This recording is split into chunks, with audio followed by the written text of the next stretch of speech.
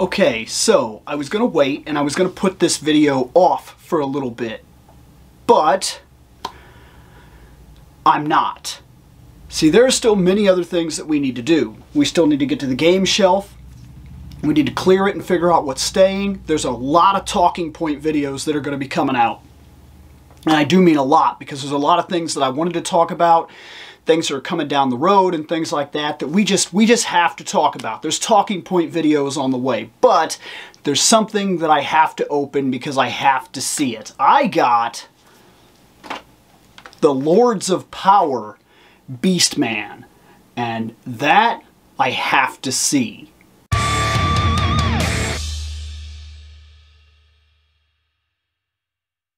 So, and here's the thing, I'm very new to all this, but for anybody that doesn't know, there is a line currently in the Origins collection for Lords of Power. There's a couple of these, okay? And what this was, as to my knowledge anyway, is that back when they were making He-Man, okay? When they were first getting all of it put down and they were figuring out what the toys were going to be, originally the toy line was going to be called Lords of Power. And this is where my mind goes everywhere, because Lords of Power is very much an idea like Conan the Barbarian or something of that nature, just a fantasy barbarian story, okay?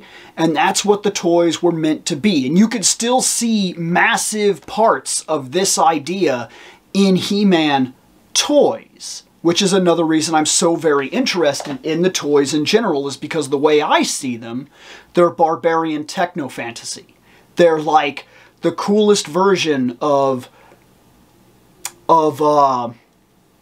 Conan-esque D&D with, you know how sometimes during your D&D games you reach that point where somebody wants like a bazooka blaster and you just kind of give it to them because we're just all having fun now?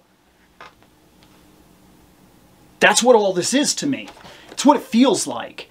And so the idea of this is immensely cool. Now, they released all this stuff, or rather, okay, they never released Lords of Power, except they did, kind of. There was an exclusive, from what I understand, at one of the cons where they gave out 4 characters, and those 4 characters were based in more Lords of Power design. From what I'm understanding about these characters, and I could be wrong, but this is the way that I've seen it so far, I believe it was Skeletor, He-Man, Beastman, and Merman. That was them, the Lords of Power, the ones that were, they kind of had a more Lords of Power design, kind of to show what the toy line would have been like had it come out. And it was like a big thing and everything, but it was exclusive. And we know about exclusives. In fact, that's one of our talking point videos that's coming up. We know about exclusives. We know what happens is the people that can get them fast. And sometimes the people that want them, like me or you or the casual collector, because yeah, excuse me, you could say that I'm a hardcore collector, okay? But see, my collecting spans a lot of stuff that represents me, a lot of stuff that I personally like. And because of that, you could almost call me a mid-level, partially above casual collector of everything. Because I collect a lot of Wonder Woman. There's an entire shelf to it. I collect a lot of Gunpla. I make a lot of it. I really, really like this, as you can tell, as it's blown up and it's all over the shelves. I collect a lot of art pieces and things like that. I collect Star Trek figures that are up there. I collect Ranger toys. Like, it's all over the place in terms of what I like and what I feel represents me or a part of me. And that's the things I collect. So for somebody like me, this is a huge deal, because this I was never going to get. Chances are this was going to be scooped up day one, either at the convention or at exclusive sales. And when it went out, it was probably gone lightning fast, and then once it was gone, it wasn't coming back. And most of the people that got it, that are willing to part with it, are parting with it at scalper prices. And we're not surprised by this. We understand how the markets work.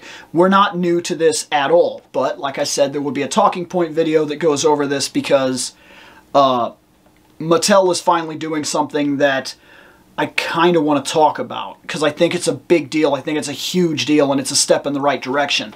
But look, I was never going to get this.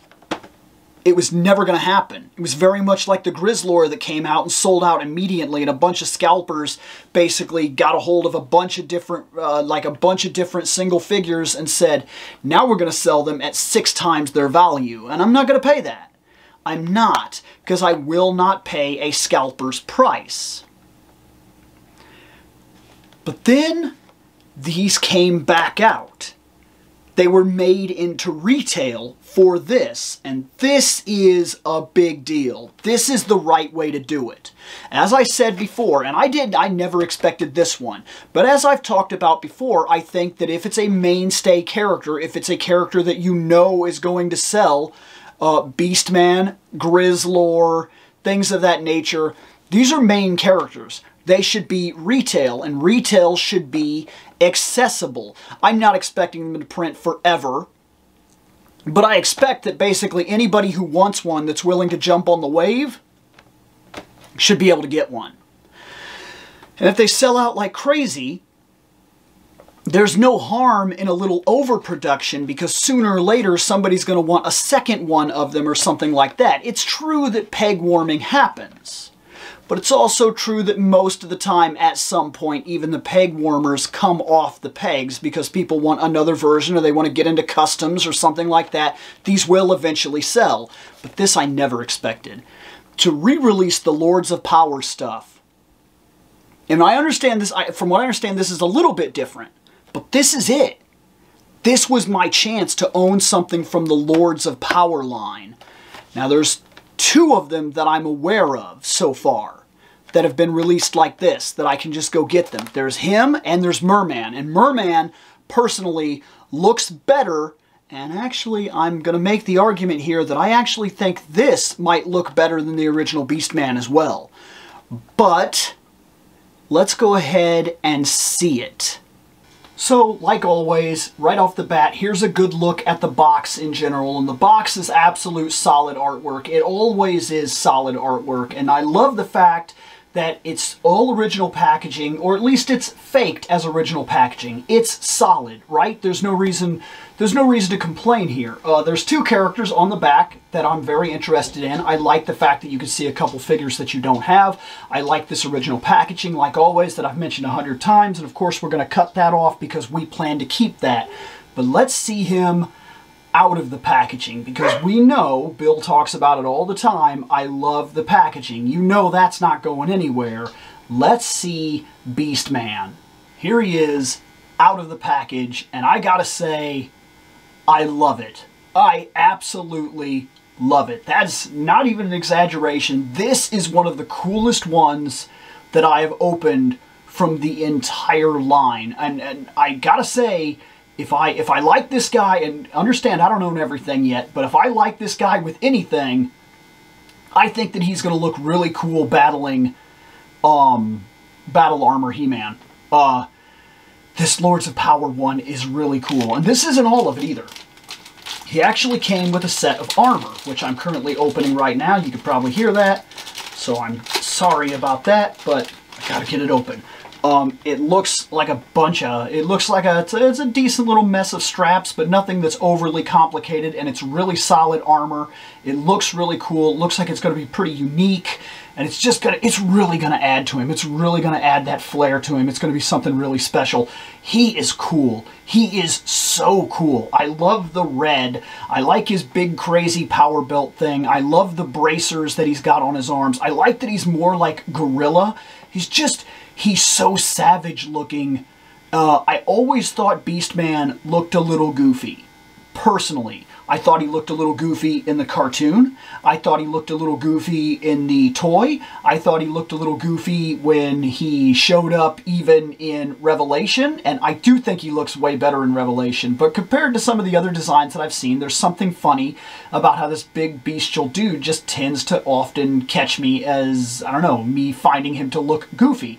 This doesn't look goofy. This looks super awesome. I am legit impressed. Let's put his armor on. And there he is. There's armor and everything. That's what he looks like. The armor wasn't too hard to get on. Took a little bit of adjusting, but it's all just easy straps and everything like that. And once you get it on, his look is complete. I think that this dude is really solid. And he doesn't come with any weapons. He just comes with that armor. But you know what? He doesn't need weapons. I think that's one of the things that I find so cool about him is I can look right at him and tell you this dude is a monster. Like, he very much gives me that old-style barbarian impression that the man with the axe, the man with the giant axe, the big, burly Arnold Schwarzenegger-looking mug that has an axe is at the disadvantage. And when you can create that effect with one of these figures that you blatantly feel like you look at him and he doesn't need a weapon. He's that cool. He doesn't even need a weapon. It almost seems like the person that's coming after him is at the disadvantage. That's solid. That's perfect. And this is another thing I was talking about with the Grizzlor comment. When I talked about Grizzlor and the fact that if he was going to be such a pain to make with the hair, just make him like the Beastman and things like that, you can see that he has hair and everything. The effect works on him in terms of solid plastic, so I don't see that it wouldn't have worked in terms of Grizzlor. This guy is fantastic. He will look absolutely amazing on the shelf. Absolutely zero regret as to the fact that I just bought him. He is fantastic. Easily one of my favorite figures in the entirety of the collection now. And that might be an interesting video for later as well, if you want the truth of it. And there we go. That's it. That's Beastman. That's Lords of Power Beastman, and it is awesome. It is truly awesome. It is easily one of my favorite pieces in the entirety of the collection right now. In terms of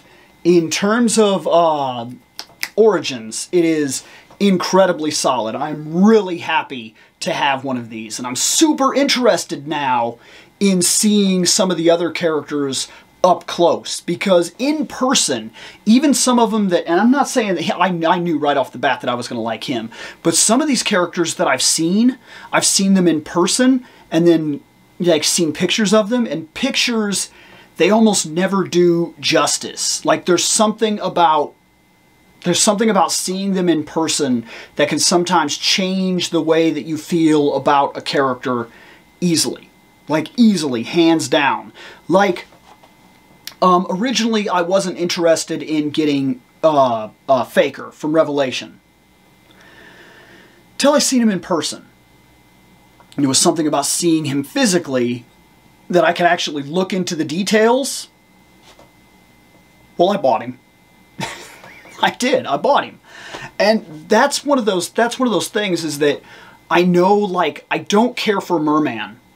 I haven't cared for even one version of him that's been released so far, necessarily, until I saw the Lords of Power Merman. And when I got to looking at him, I was like, oh man, I think I might actually like that design. So now I'm going to pick him up. He looks really solid. And this guy is phenomenal. If you've even had the consideration to pick up a Beastman, okay? Or if you're just getting into this kind of stuff like I'm relatively new, I'm very interested. You can literally see there's an entire playlist with my entire journey through this stuff so far. You can check that out if you want. I'm very new to all this. So my first Beastman that I ever bought was astonishingly cool, and we're going to be opening him in a video or so. And that's the second Beastman I ever bought. And I don't regret that in the least, but I had to have that Beastman, because that Beastman is the Lords of Power Beastman in terms of origin, for sure, and the original toys, for that matter. that happened, is the best Beastman. He's just the best Beastman. He is so good. Everything about him is so good. I can't get him to focus. His focus is bad. His focus is so bad. Or maybe that's even more terrifying. Is that there's a big Beastman out there. And it's not that they can't get a good picture of Beastman. It's that Beastman is actually blurry. There is a large, out-of-focus monster in the Lords of Power universe. And that in its own right is terrifying. Later.